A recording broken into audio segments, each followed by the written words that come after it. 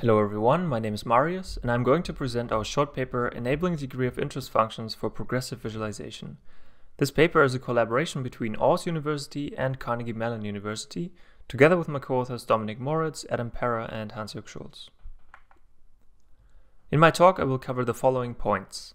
First, I will motivate the research challenge that we address, and I will do that by first providing some background on degree of interest functions and progressive visualization. Then I will present our solution and briefly explain how our approach works, and then I will conclude with a discussion of its limitations and an outlook to future applications. So in our paper we're combining two approaches that are currently used separately for the visual analysis of massive datasets. And the first approach are so-called degree of interest functions. Degree of interest functions are there to help us identify those parts of the dataset that are actually relevant to the current task. And we usually do that by computing some task-specific metrics over the data. So that can be, for example, that some parts of the data have a certain range of values that are very interesting to the users. For example, in a car dataset that might be high horsepower, or it might be that the user has interacted with certain parts of the data more than with other parts, making that more interesting.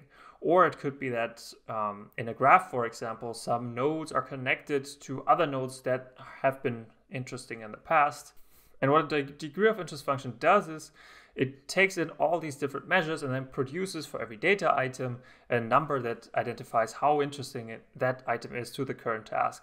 And that's usually done on a range between 0 to 1. So that gives us this vector that we can then use to adjust the visualization. And some common things that we often do with degree of interest functions are, for example, that they enable focus and context. So we can, for example, adjust the opacity of our data so that those parts of the data stick out more that are interesting according to our degree of interest function. Or we can also use it for information hiding, which gives us more space on the screen for those parts of the data that are actually relevant. So in short, degree of interest functions are great at helping us identify parts of the data that are interesting when dealing with massive data sets. The other technique that I want to talk about is progressive visualization. Progressive visualization is often used when we're dealing with massive data sets where visualizing that data set would take a long time, too long for it to be interactive. So what we do instead is that we cut the data up into smaller pieces and then visualize those pieces over time. And the longer we wait, the more complete the visualization gets. With the idea being here that we can often identify interesting patterns in the visualization early on, and we don't have to wait until all data has been processed and therefore move on in our analysis much earlier. There's also other reasons to do this, but this is one of the main motivations.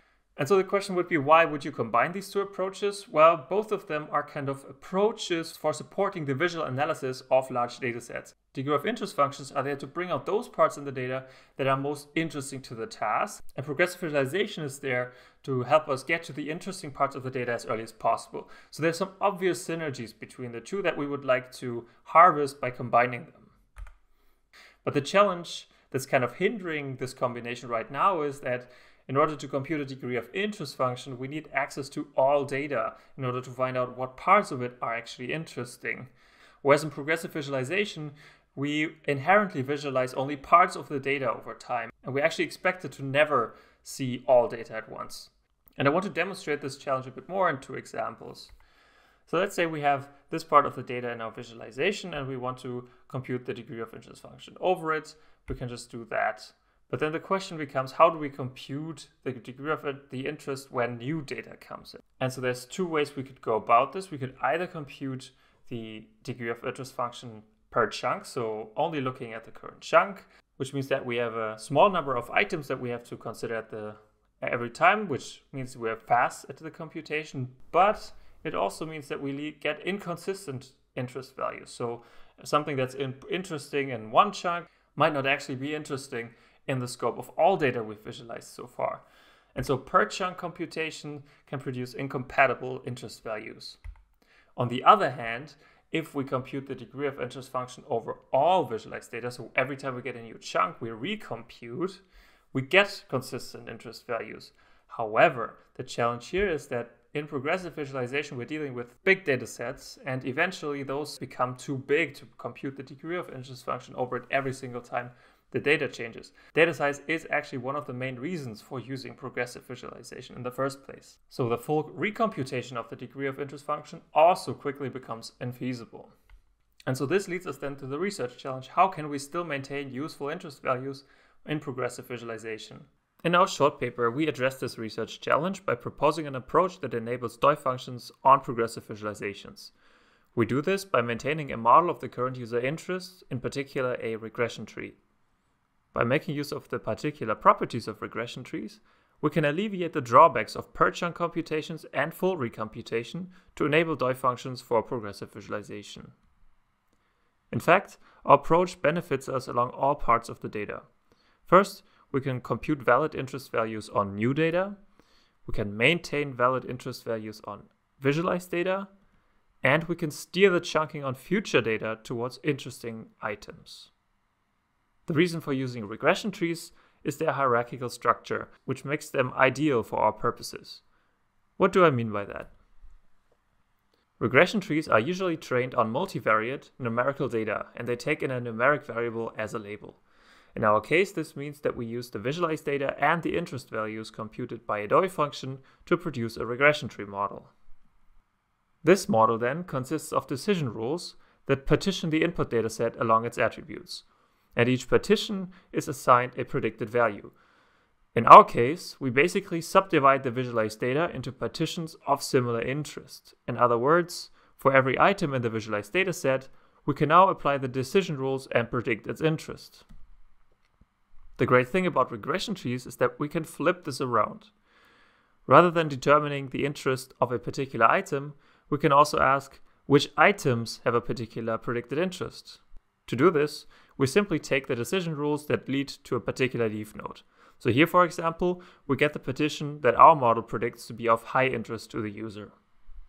We can not only use these rules on the visualized data, but what makes regression trees particularly interesting for progressive visualization is that we can also use it on data that is not visualized yet. We can do that by transforming the decision rules into a Boolean filter that we can then use to adjust the query that we use on our database. And this, of course, goes for every single leaf node. So regression trees are ideal because they allow us to predict the interest of the entire dataset without actually having to touch every item in the dataset to build that model. And in our approach, we use this trick to enable DOI functions. Our approach consists of 3 steps. In the first one, we take in a new chunk, select items as context, and then compute a degree of interest function. Then we update the model, compute the difference to its previous model, and update outdated interest values. And lastly, we produce a steering query that we then use to get the next chunk. And obviously, we use these 3 steps iteratively. The first step is that we want to compute the interest of new data. As mentioned earlier, the reason why we cannot simply compute the DOI per chunk is that this can produce incompatible interest values where something appears interesting in one chunk but is actually not interesting in the scope of the entire visualized dataset. So to overcome this, we add context to the DOI computation, which we can select using our regression tree. From every leaf node, we select some items to add to the chunk. In other words, we draw a balanced sample over the visualized data along the interest. This ensures that we include high interest and low interest items in the DOI computation as context that we might not capture otherwise. We then use the DOI function to compute the interest for these items and train a new regression tree with it. So now we've computed the interest of new data. What about previous data that was already in the visualization? Well, we need to make sure that the old interest values are compatible with the new data. Basically the inverse of the previous step. And again, we use the regression tree here, or rather, we compare the old and the new interest models. We can find outdated interest values by again drawing a balanced sample over the leaf nodes of a regression tree and compare the predicted interest. And if they differ significantly, we update the interest for all items in a leaf node. To test if this works in practice, we conducted benchmarks in which we measured the DOI error. That's to say the difference in the DOI values shown in the visualization compared to computing the DOI function monolithically over all data in the dataset. We were able to show that with our approach, we can noticeably reduce the DOI error compared to the baseline case. For more details, please refer to our paper or the website linked at the end of this talk. So at this point, we have valid interest values in the visualization, but what about the stored data? I mentioned earlier that a benefit of progressive visualization is that we can control the order in which data is visualized. We want to visualize those data as early as possible that allow analysts to fulfill their task as early as possible. In other words, we want to get to the interesting data, and this is where our regression tree comes in. The standard approach to selecting new data is to draw a random sample from the database. However, we can also apply the decision rules from our regression tree to the stored data. All we need to do is slightly adjust the query we use for getting our chunks by appending the Boolean filter for high interest leaf nodes in the tree. And that way, we focus the sampling on a subspace of the dataset that we assume is most interesting. This is actually similar to our previous work where we utilize direct user input for steering, but using DOI functions we no longer need user input. Again, our benchmarks confirm the usefulness of our approach, showing that with our model, we can increase the amount of most interesting items from the entire dataset in the visualization at a certain point in time. You can also see that we find all top 1000 most interesting items much earlier than without a model, and again, more details can be found in the paper. I want to close with some discussion points. First of all, applicability and limitations of our approach. In order for our approach to work, we need regression trees to be compatible with our data and DOI functions. This means that our approach is intended for multivariate numerical data and not so much for other data types like, for example, text. Another potential limitation is that we assume that the regression tree can separate the data into partitions based on their interest.